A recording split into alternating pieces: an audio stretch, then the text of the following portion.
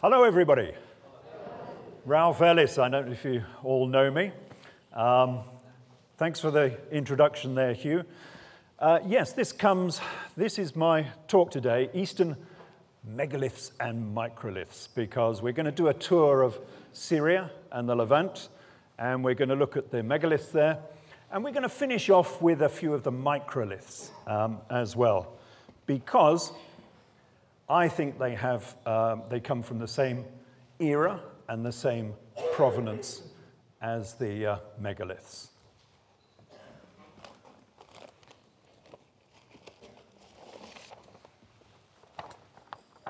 Just get my notes out here. So, Eastern Megaliths and Microliths by myself, Ralph Ellis.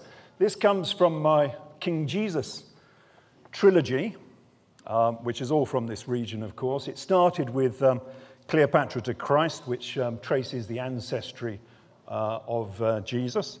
And we moved on, big 600-page opus, this one, King Jesus, and that gives us real historical events from the biblical stories.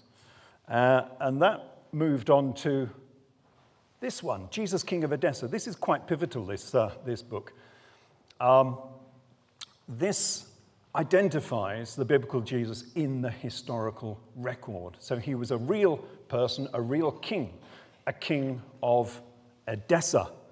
And we're going to look at Edessa later on because it has some megaliths right next door to it. So yeah, interesting book that, again, 600 pages identifying Jesus in the historical record. But while I was doing this, I kept coming across little snippets of Arthurian legend because, I mean, who was the big hero of Arthurian legend? It was Joseph of Arimathea, who came from, obviously, this region. So the final book in this series, yeah, it's a trilogy in 4 parts, I know, but never mind. The Grail Cipher, which rewrites all of Arthurian history in a very different fashion. This is a Marmite book. You either hate it or you love it, one of the two. Nothing in between. Anyway, so let's move on. Let's have a look at some megaliths. So, not sure if you recognize this. This is obviously a megalith, and this comes from the Temple of Jerusalem. So, yes, the Jerusalem temple is built on a foundation that is megalithic. And you can see from this picture, here's the megaliths down below. Here is the more recent architecture, the Roman architecture up above. So we have 2 distinct eras here. And if you look at that megalith, does that sort of look familiar to you? Anyone that's been out to Egypt? Well, to me, it looks rather like this one. Where's that? We're back at Giza here. So have a look at these megaliths. Obviously, the second pyramid is actually based on an artificial platform. And it happens to be made of megaliths that look extremely like the ones that underpin the Jerusalem temple. So are we talking here the same era, the same designer? I think so, because we can find this all over the Near East. So that's Giza. Let's jump back to Jerusalem. And this is another megalith up in Jerusalem. This is underpinning the Jerusalem temple there, the Temple of Solomon. Now have a look at this particular megalith. I have an inkling that these holes are often used for actually lifting the stones into position. So have a look at this megalith and compare it with the next one. Okay, similar. Where are we now? We're up at Baalbek. If you know Baalbek, it's up in Lebanon, just to sort of the west of Damascus. This is the Baalbek temple, which was probably the largest temple complex in the Roman Empire. And as you can see, it is founded upon megaliths. And then we have the more recent architecture up above. So, yeah, we have a series of megaliths that all look the same in this particular region. So let's have a look at Baalbek then, because it's an interesting site. This is underneath the Baalbek temple. So now we can see that we have two eras here. There are two distinct eras. So this tunnel is underneath Baalbek, the Baalbek temple platform. And we have here megaliths underneath, and we have Roman architecture up above. Now, we're not exactly sure why the Romans had to rebuild this. Obviously, the roof structure would have been megalithic. It would have been lintels across the top. Perhaps it eroded away. Perhaps it was damaged by earthquakes. Who knows? But we don't know when it was damaged and why the Romans had to rebuild it. But they did, and they put a standard Roman arch on the top. So we have two distinct eras. And the question then becomes, of course, when was the megalithic era? It's obviously pre-Roman, but when was that megalithic era? Well, you've probably seen people try to decide this by archaeoastronomy and things of that nature, but there's another way we can look at this, and that is by erosion. So if we can assume a standard rate of erosion on stones, we can have two different erosion rates, and we can maybe get a date from that. So here's a bit of erosion. You will see, this is back at Giza again. This is from the Great Pyramid of Giza. This is the, oh, it's all a bit white here, but never mind. This is the pavement upon which the Great Pyramid rests. So we have two blocks of stone. We have a block of stone here, and we have a block of stone here, and we have this line running down the middle. Why is there a line there? Well, because originally the casing blocks came down here.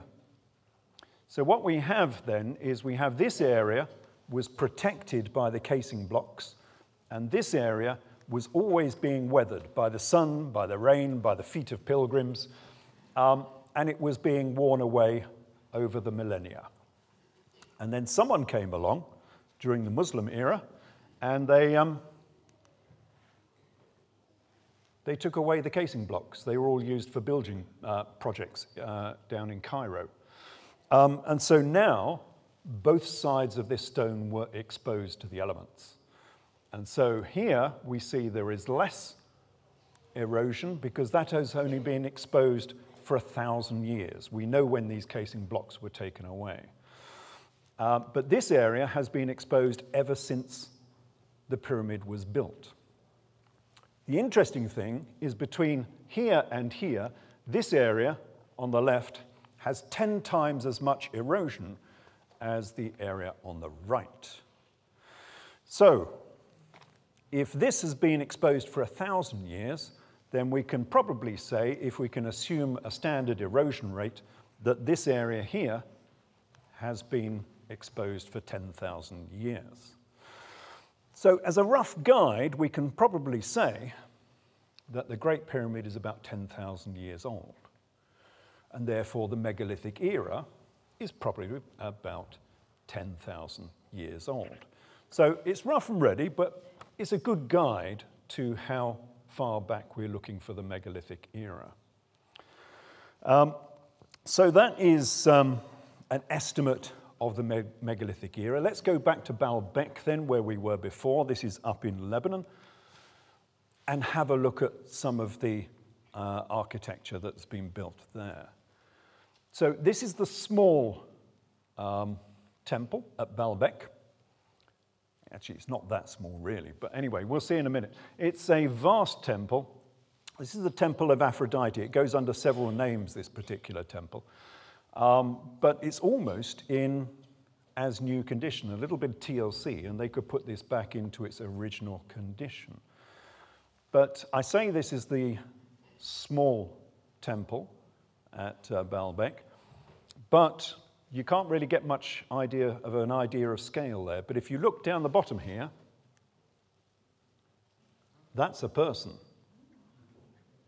Yeah, it's huge. This is Roman, of course. This is not megalithic, but it is still a huge, huge temple. And the workmanship on here is absolutely amazing. This is looking up at the lintels, and you'll see every inch of the lintels has been carved on these temples. Absolutely fantastic. Here is the capital, and it's not only very intricate, superb workmanship, but it's almost in as new condition. As I say, a bit of TLC, they could put this temple back into its original condition, but nobody much cares about the ancient world out there, unfortunately. But this is not the biggest site. Sorry, not the biggest temple on the Baalbek site. The biggest one is this one. This is the Temple of Jupiter, and this actually stands upon the Baalbek temple platform itself. And this is absolutely vast. Again, not megalithic, this is Roman, but you might call this neo-megalithic because these columns are 19 meters tall. And they had to cut them into 3 drums. You can probably see 1, 2, 3 drums. Each of those drums weighs 70 kilos. Not bad in terms of architecture from 2,000 years ago. And these lintels on the top, I'm never quite sure if these lintels come in 2 pieces or 1 piece. But if it's a single piece, it's around the 200 tons mark. It's a huge piece of stone on the top there. And again, you can't get an idea of scale there, really. Because when I went to Lebanon, obviously it's a bit of a dangerous place, there was no one else there. I was the only person on site for 2 days, apart from a party of Koreans that came wandering through for 40 minutes. The Korean tourists get everywhere. But apart from that, I was on my own. So there's no sense of scale there. So here's a person for you. Oh, he's going very slow. We had to... Oh, he wasn't supposed to do that. Never mind. We had to translate this from Apple into PowerPoint, and it's not doing quite what I expected. Anyway, there is a person for you to give you an idea of scale. These columns are 2.4 meters in diameter. They are simply huge. They are the largest columns made during the Roman era. Well, we presume they are Roman columns. I mean, there's no definitive answer on that, but we think they're Roman. So it's a vast, vast temple built on a megalithic platform. As you can probably see, the megaliths are just underneath here. So it's Roman on top of megalith. And these, let's have a look at the end of the temple platform. So this is the end of the platform. The Temple of Jupiter is just up the top here. You can't see it, it's just out of sight. This is the end of the temple platform, and this is what people often come to Baalbek to have a look at. These are the trilithon stones. 1, 2, 3, 4, 5, 6 huge megaliths. And these stones are simply huge. Again, you can't get a sense of scale there because I was the only person, so I've nicked this image off the internet because it has a person there. Now you can get some idea of scale. So here's a person, and so this stone here has got to be something like 3 meters by 3 meters and about, oh, I don't know, about 15 meters long or so. We're talking about the 700-ton mark for this particular stone. And you've got to wonder why on earth an architect would specify 700-ton stones in their building project. I mean, why not just cut it up, transport it in smaller amounts, glue it back together again with a bit of mortar, good as gold. I mean, we're not talking about a column here or a stela or something that needs to be in a single piece. It's just a temple platform. Why on earth would you want to make a temple platform of stones of this size? The only answer is that it was simple for the architect.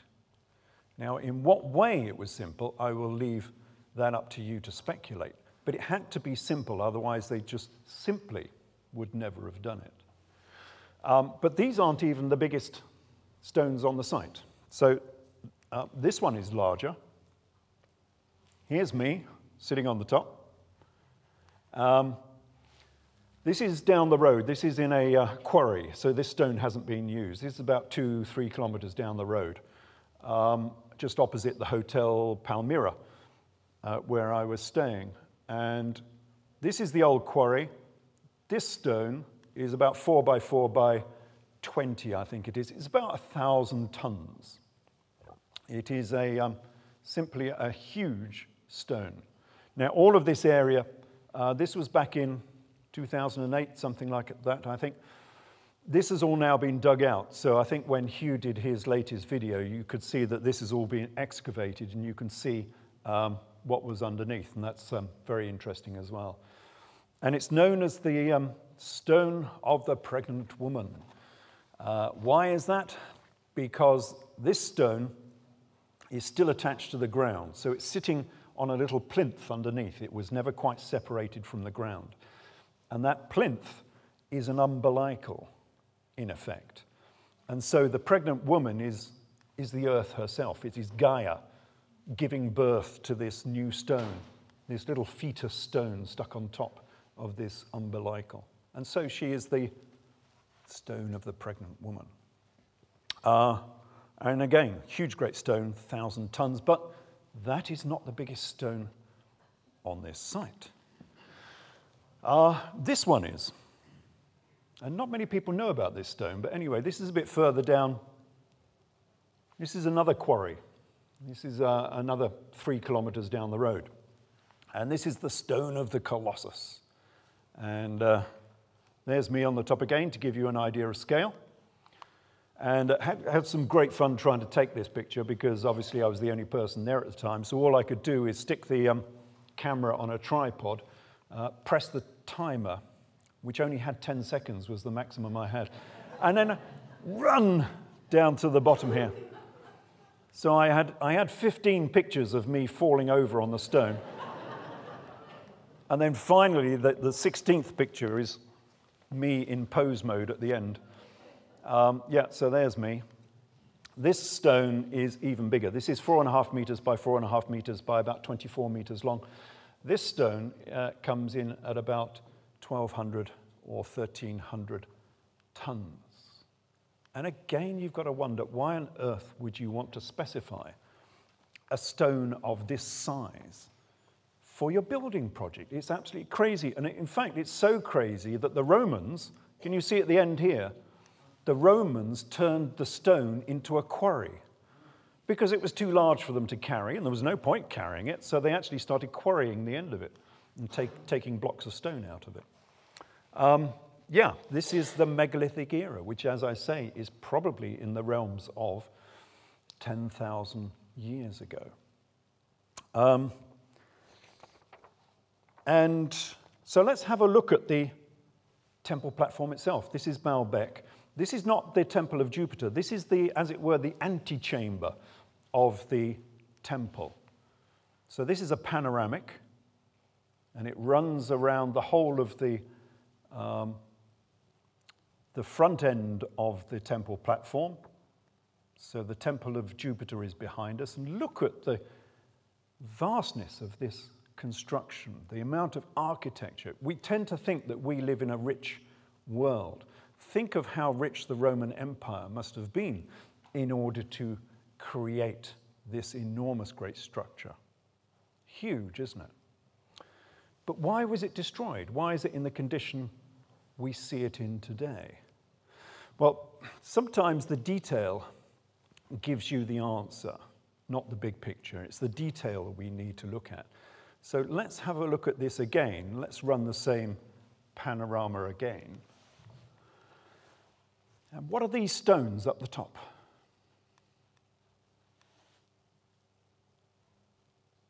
As we go around, you'll see more of them.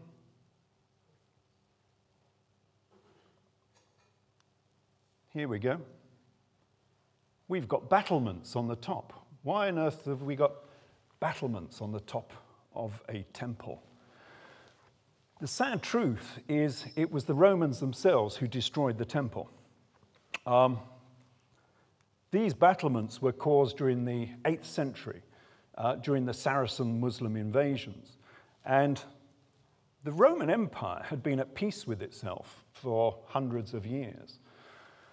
Because it was so powerful, so mighty, very few of its towns and cities actually had city walls. So they were defenseless. And during the Saracen Muslim invasions, all they could do was tear down their own temples and turn them into fortresses. And we see this all over the Near East. Here is another one. This is Spitla. This is in North Africa, this one actually. And you can see, again, in Spitla, they tore down their own city to make this defensive wall. You can see this very rough and ready defensive wall that they made around their city. But to no avail, because they were all exiled from their city. Here's another one. This is Didyma. Wonderful site if you get out to this one is in Anatolia. So if you get out to Anatolia, this is a wonderful temple, huge, great temple. It took them something like 400 years to build this temple. And then they tore it all down so they could build this wall all the way around it. You can see this wall goes all the way around the temple area. Very traumatic era, that era. And the same happened in Syria. So in our great tour of Syria, wonderful sights these. If you ever get out to Syria, can't do it nowadays, of course. It's a bit too dangerous. But if you get out to Syria, these cities are marvelous places to go and visit. These are the dead cities of Aleppo. And it's like Toy Town, really, isn't it? It's great. These, around Aleppo, which is in northern Syria, there are 800 towns, cities, and settlements that were destroyed during the 8th century, during the Saracen invasions. And they're just standing there. So we have complete cities without the people. So this is a basilica, a cathedral. Remember, all of this area was Christian at this time, all of North Africa. All of Anatolia was all Christian. And they've left these basilicas all over the Near East. And you can wander around these cities. You can walk down their high streets. You can go into their shops. You can go into their cathedrals. And they're just sitting there. And they've been abandoned for 1,300 years, just sitting there out in Syria. Here's another basilica, huge, great basilica, just as it was left over 1,000 years ago. Very interesting places, and there are so many of those cities to visit out in Syria.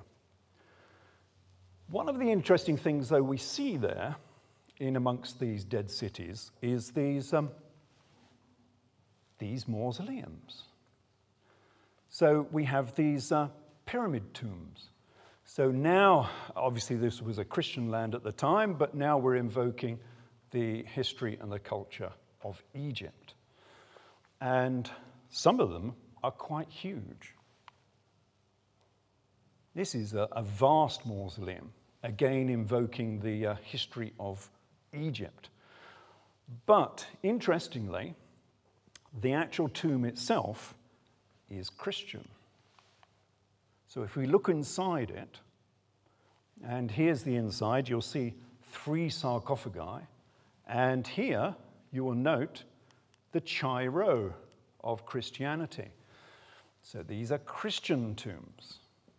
But more confusing than that, if you look at the top, you'll see that the top of the sarcophagus has the 4 horns of the Judaic altar.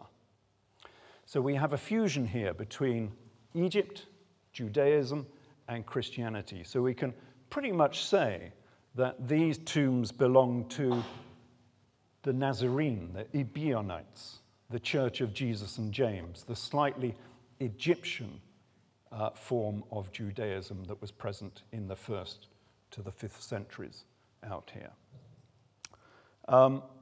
So while we're looking at it, this is just some of the sites of Syria. So as soon as they stop fighting out there, I would really recommend anyone going out there, because Syria, well, if you look at it today, obviously a bit downtrodden, you would never believe that it was a rich culture.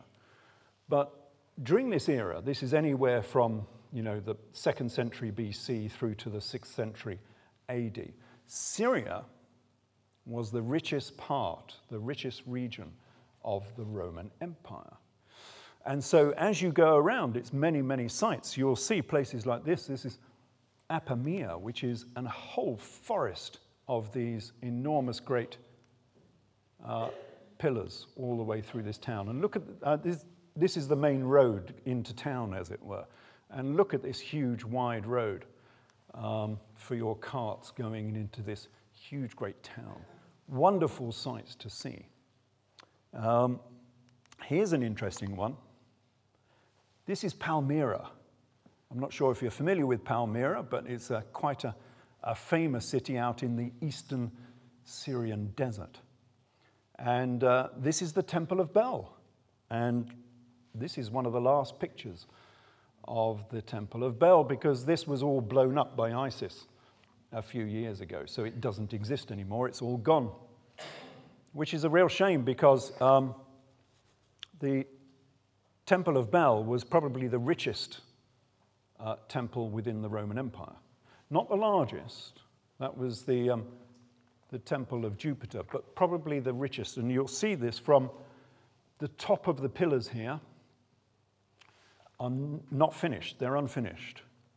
That's because the capitals on these pillars were made of bronze.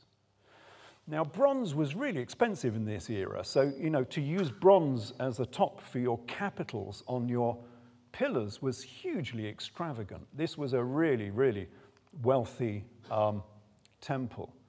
And it has the largest temple courtyard that I've ever seen, probably in the whole of the Roman Empire. It had this enormous colonnade that went all the way around the temple.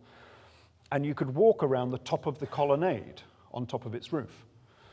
But to get on top of the colonnade, to get on the roof, they had pillars in each corner, which was so large that they had a spiral staircase that went up the middle of the pillar.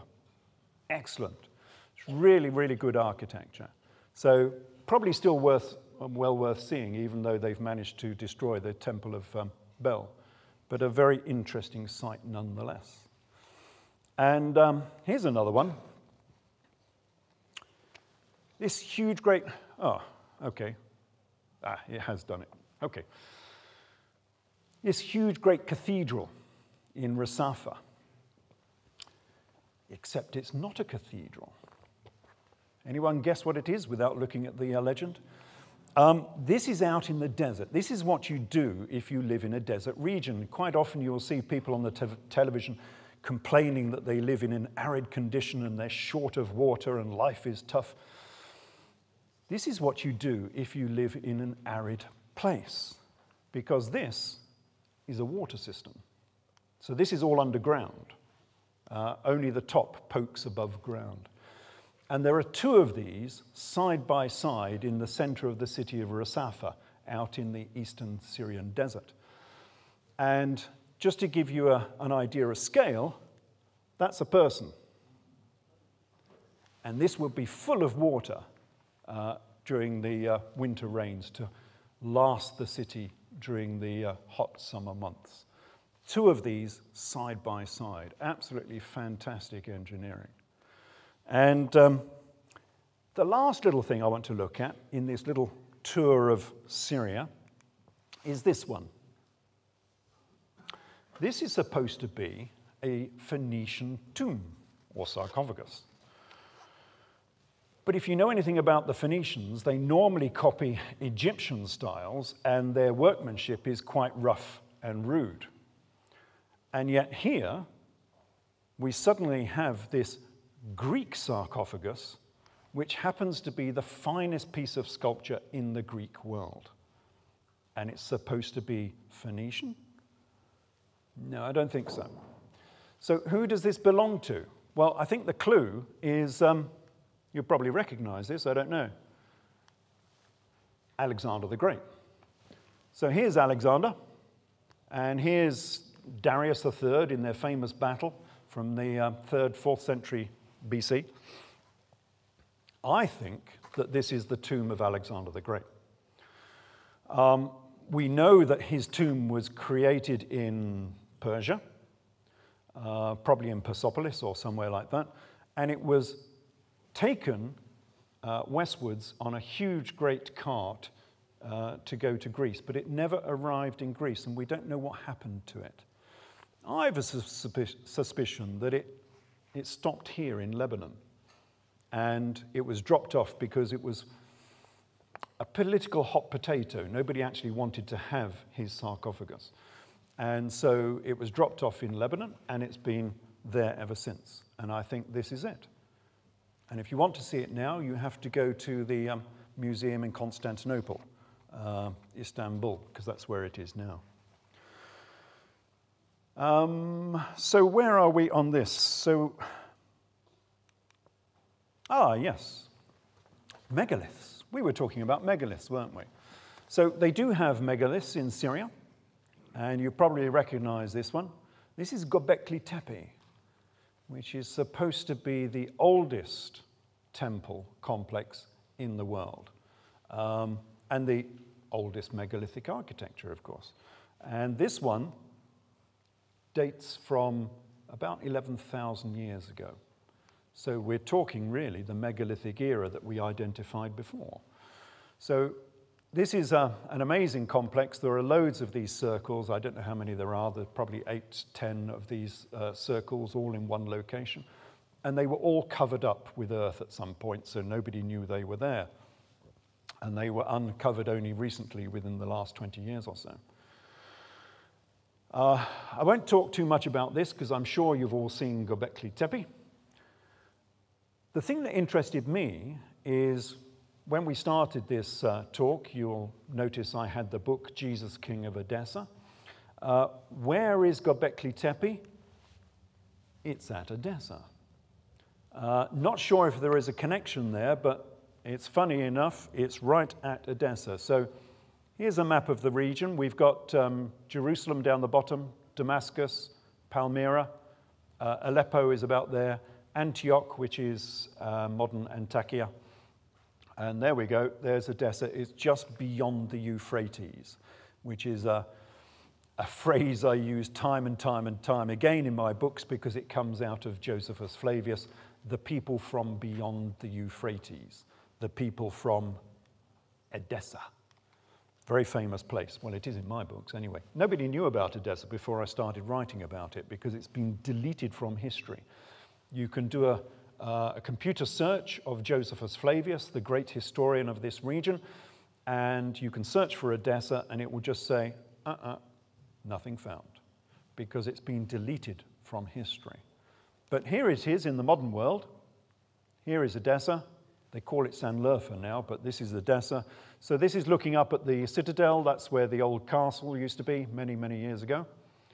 And if you go to Göbekli Tepe, you must go to Edessa because the museum is there. And luckily they've built a nice new museum because the old one was fairly carp. But the new one is really good, so do have a look at that. And if you go to Edessa, do go to Sogmatar. Sogmatar is the necropolis of the Edessan monarchy. And it is a really ethereal, atmospheric place. It's about, I don't know, it's about 50 kilometers, I think, towards the southeast of Edessa, out in the rolling desert hills that they have out there. And this is Sogmatar. Oh, no, it was just on a go slow. Here we go. And this is the central feature in Sogmatar, which is a man-made hill.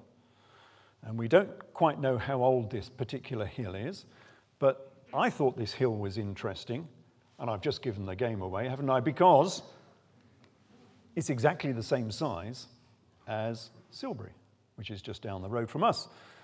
Why were people making these mounds, these conical mounds? Well, we're going to look at a lot of conical mounds later in this lecture.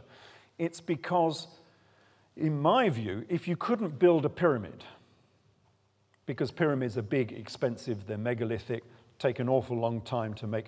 Well, if you can't build something that grand, you can certainly build an earthen mound. And I think a lot of these conical mounds, and we're going to see many more of these, are cheaper representations of a pyramid. And that's why they built them. So going back to Sogmatar again, this is the mausoleum of the Edessan kings, the necropolis of the Edessan kings. These are the tombs that they buried their kings in. And there's about, I don't know, eight or 10 of these scattered on these little tiny hills all the way across Sogmatar. And they are truncated round towers. So these are from the 1st century onwards. So these are sort of Roman era. And what are they? Again, I think they are imitation pyramids. If you had been initiated into the secrets of the Giza Plateau, you would know that the Great Pyramid is 2 pi r. The Great Pyramid is a circle, mathematically speaking. So if you wanted to show that you were initiated into the secrets of Giza, then you didn't have to build yourself a pyramid, you could build yourself a circle. And we see this analogy throughout the biblical text as well. I write quite a lot about this in my books. So to me, this is a pseudo-pyramid by someone who has been initiated into the secrets of Giza. And you can see the shaft that goes down the bottom here, down into the tomb chamber underneath this particular round tower. And here's a picture inside it. So this is the entrance to the tomb. This on the left is the recess for a rolling stone. So it had a biblical style rolling stone that covered the entrance. And up here, there's a little bit of a ramp, ingeniously created so that you have to push the stone up the ramp and chock it with, a wooden chock or something. And then when you've finished inside, you pull the wooden chock out and the rolling stone rolls itself into place. All very ingenious. And here's looking into the tomb. Now, these are standard Judaic tombs that you find all over the Near East. There's one down the Tomb of the Kings in Jerusalem, is exactly the same. There's one actually at Baalbek that they uncovered where the stones were. And these are they're not actually tombs as such. These are more like sarcophagi. These are body eaters. So what you do is you put your body in one of these little alcoves here, and you leave it there to rot away for a few years. I don't know how long it takes. I've never tried it myself, but there we go. Give it 3 or 4 years. I don't know how long it takes. And the body rots away, and you're left with a pile of bones. And then you can collect up the bones, put the bones into an ossuary, and you can put the ossuary into your cellar. One presumes that when the body has gone, therefore the soul has departed, and therefore all you're left with is bones, and you can put those anywhere you like. And your body has dissipated in a very ethereal location called Sogmatar, all the way out in the eastern desert away from Edessa. Very interesting site. But we saw there that there was a conical mound at Sogmatar. There are loads of these. And here's another one. This, I'm not sure if you recognize this. This is Tekoa. This is, or Herodium, I think they call it. This is just to the south of Jerusalem. And it's said to be man-made, but it's not actually. It's a natural mesa, a natural hill, that has been modified by someone to make it into a conical hill. So it has artificial sides put on the side of it to make it into a conical hill. Why have they done that? Because they want to make it look like a pyramid. Same as the previous mound we saw. It's an imitation pyramid. It's an imitation primeval mound. And this was used by the Herodian kings. They built a castle on top of it. but originally it would have been a temple complex. And here's another one. This is very unknown, this one. But if you happen to be in Syria, this is the Temple of Shmemis.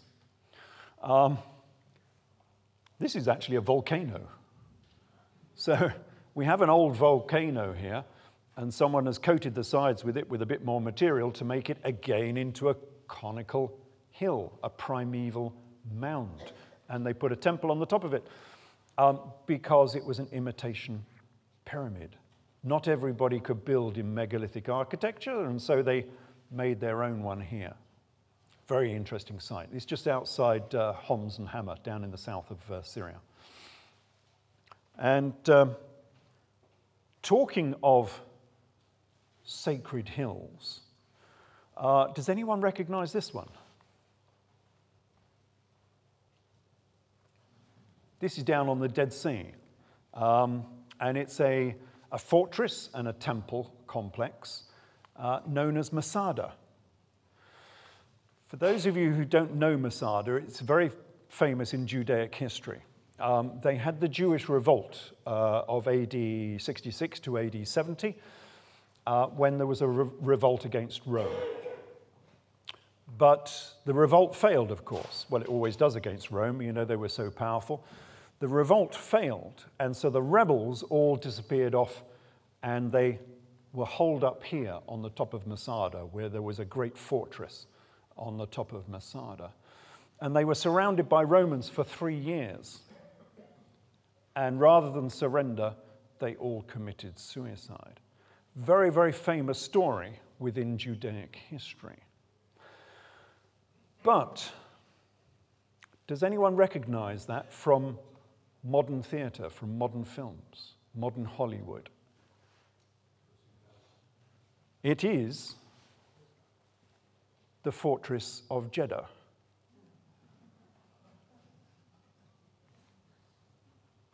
Is it going to write something? It's on a go slow, this thing. There we go, Fortress of Jeddah. And if you change the E to a U, you get the Fortress of Judah. It is the same fortress. So let's put the battle cruiser back on Masada. And here you have the Fortress of Masada.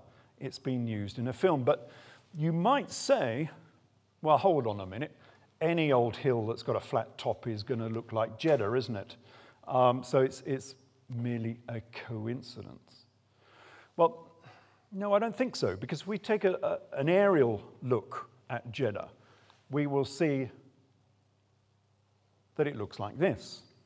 So this is the Fortress of Jeddah from Star Wars, and you'll see that it's a freestanding fortress that juts out of this desert environment with these sheer cliffs on either side, and it's almond shape, diamond shape. And look behind and you'll see all of these cliffs with their strata, horizontal strata on these cliffs behind. Yeah, that's from Star Wars. Now let's have a look at Masada. And it's a freestanding, almond-shaped, diamond-shaped fortress that juts out with these vertical cliffs on either side. And look at the strata on the cliffs behind. They've used Masada as a template for the Star Wars trilogy, the original Star Wars trilogy. Why have they done so? Because it's telling the same story. The story of Star Wars is the story of the Jewish revolt. So the evil galactic empire is the evil Roman Empire that was governing this region.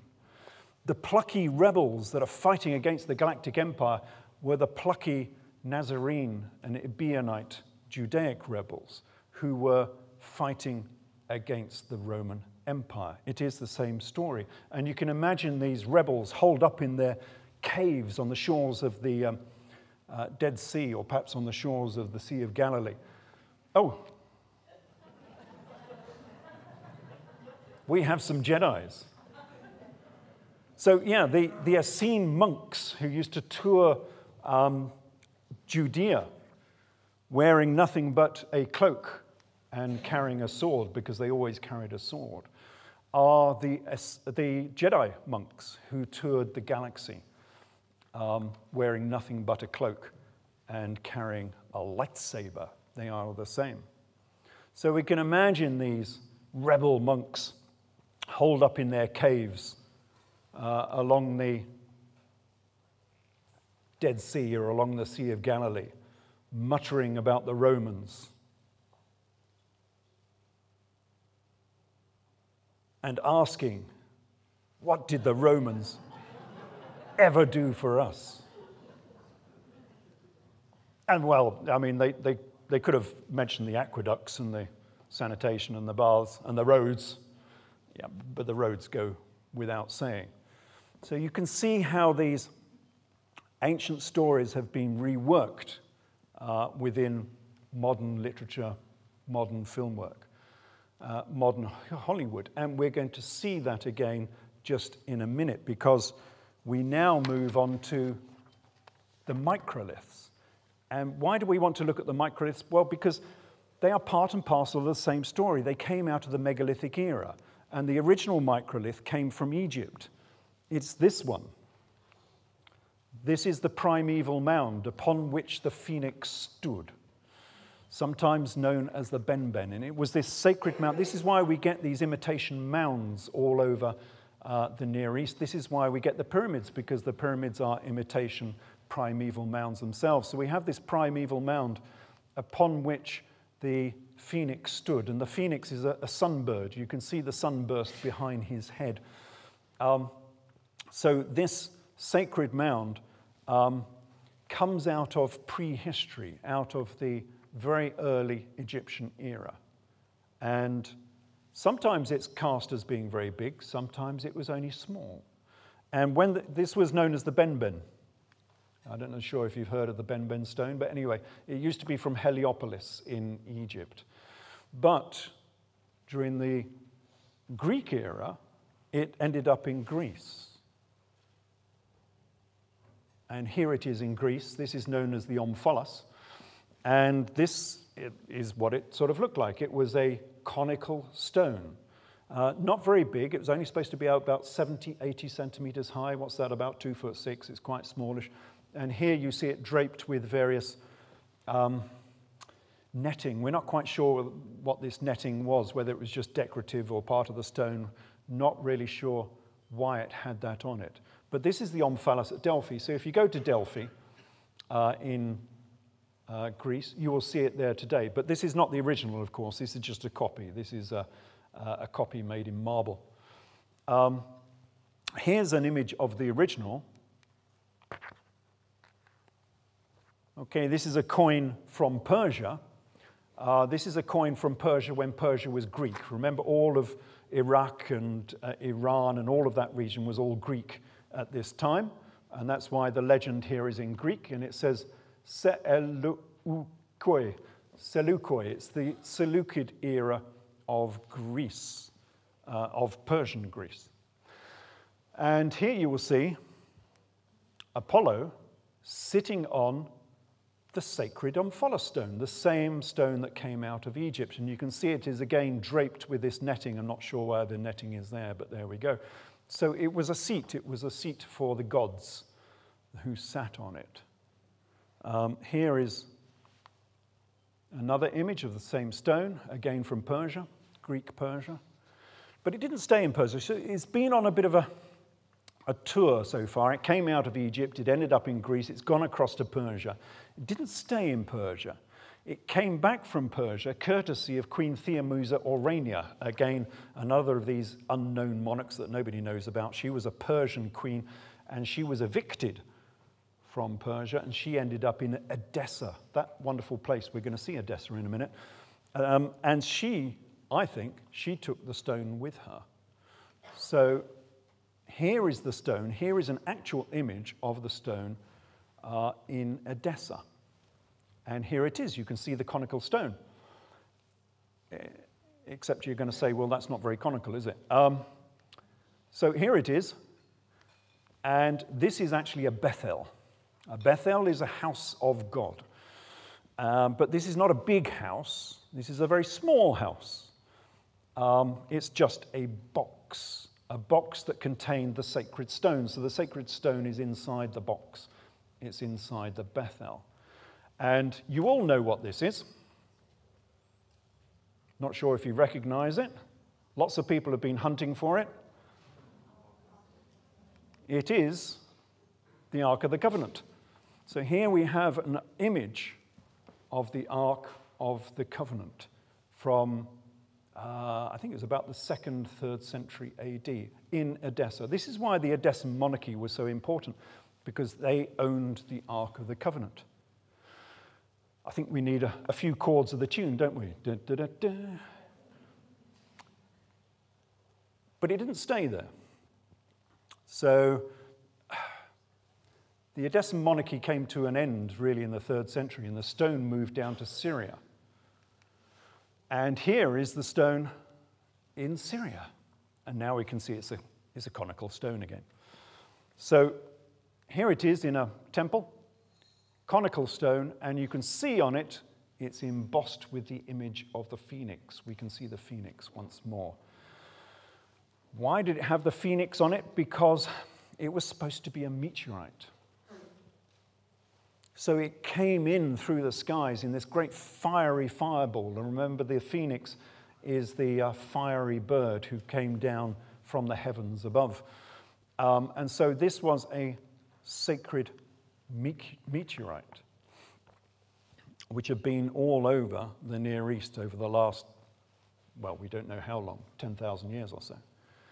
But it didn't stay in Syria for very long either. It was taken to Rome. And here it is in Rome. And you will see now it's, I forgot to mention, it's got a new name now, of course. It's called the Elagabal, which means the mountain of God. And of course, it's a small mountain, isn't it? It's a small conical hill. That's why we have all of those conical hills that we saw earlier around Syria. And you can see, again, it's embossed with the image of the phoenix sitting on there. Now, this stone was taken to Rome by Emperor Elagabalus. Now, you've probably not heard of him either, but he was a 3rd century emperor of Rome who came from Syria. That's why he had the stone. And he was a high priest of the Elagabal stone, this stone. In other words, he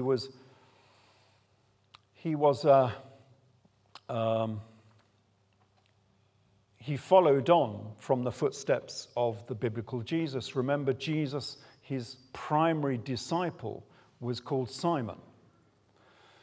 But Simon was given the title of Peter Kephas, the stone. Why was he given that title? It wasn't because, upon this rock my kingdom will be created. It was because Peter was the keeper of the sacred stone. That's why he got the name Peter Kephas, because he was the keeper of the sacred stone. So this stone has gone all the way through history. But from Rome, when Emperor Elagabalus was murdered, we don't know what happened to it. But it does appear within history. It appears once more within Arthurian legend. This is one of the reasons I got interested in Arthurian legend and started writing a story about Arthur as well. Because in Arthurian legend, this stone is called the Lapsit Elixis, the stone that came from heaven. But it has a more common name within Arthurian legend, and you'll know that as well, except you won't guess it from looking at this, but you all know exactly what this stone is. Because in Arthurian legend, it's called the Holy Grail. So here is the Holy Grail. So we found both now. We found the Ark of the Covenant, and now we found the Holy Grail. That definitely needs a few chords from Raiders of the Lost Ark, doesn't it? The Holy Grail is a multifaceted item. And if you read my books, you'll see exactly what it means. But it has many facets. It is a bloodline, it is a cup, but the cup is just a play on words for the bloodline. But it is also, within Arthurian legend, it is a sacred stone. And here is the sacred stone that has gone through history. Except it's gone missing. It's gone missing, well, we know about it from Arthurian legend, but it's gone missing essentially for about 1,700 years. But it did appear in a film recently, and I nearly sort of fell off my chair when I saw it, because I'd be one of the few people who would actually recognize what this was. And why it appeared in this film, I've got no idea at all. But it's a very famous film. You all have seen it, but you won't have noticed what it was actually displaying. So what it was actually displaying is this stone, but you've got to imagine what this stone would look like. So this is a meteor, and this is what meteors look like. Okay, this is the Willamette meteor from America, and you can see it's come through the atmosphere as a great fiery ball and landed on Earth, and therefore it's all blackened and slightly reddish and full of all these little pock marks because it got so hot during its descent to Earth. So that's what a meteorite looks like. So you have to imagine that this conical stone looked like that, blackened with pieces missing off it, pockmarked. And also, it might, if you take it out of its foundations, out of its holder, it might actually be egg-shaped. A bit like the lingams. If you've seen the lingams of India, and they have these phallic sort of conical stones, the lingams. Well, if you take a lingam out of its holder, it is actually an egg. So the phallic cone, when you take it out, is actually an egg. It's a synthesis of the male and the female in one artifact. And I've got a suspicion that the Elagabal stone, the Omphale stone, was probably the same. Anyway, so you can imagine I was sitting in the cinema watching this film, and suddenly up comes an image of the Elagabal stone.